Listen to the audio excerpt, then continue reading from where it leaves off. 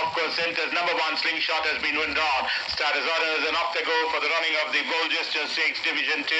And on settling down to this, hitting the front is Omega Man, the leader, being joined on the outside by Fierce Fighter. He's the one. And not far behind is Southern Aristocrat taking the shortest way through. Immortal Guest right behind. There comes the next is Sandcastle. Then we have OC Bisa traveling on the outside. Command Post is not far behind Erika Angel, and running last at the stage is Red Lucifer. We are approaching the 900-meter marker. The Omega Man just the leader from Fierce Fighter. That's the first 2 runners with the blaze on its forehead, running second. Then comes another 3/4 lengths behind is Immortal Guest. Further back is Southern Aristocrat. He's the one. Sandcastle's been joined on the outside by OC Bisa.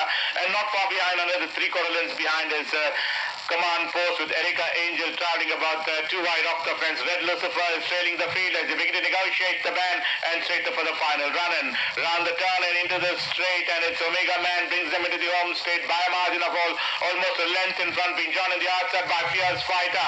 Then comes Southern Aristocrat. The one on the inside is Sandcastles weaving through in between runners. Further back is he's the one.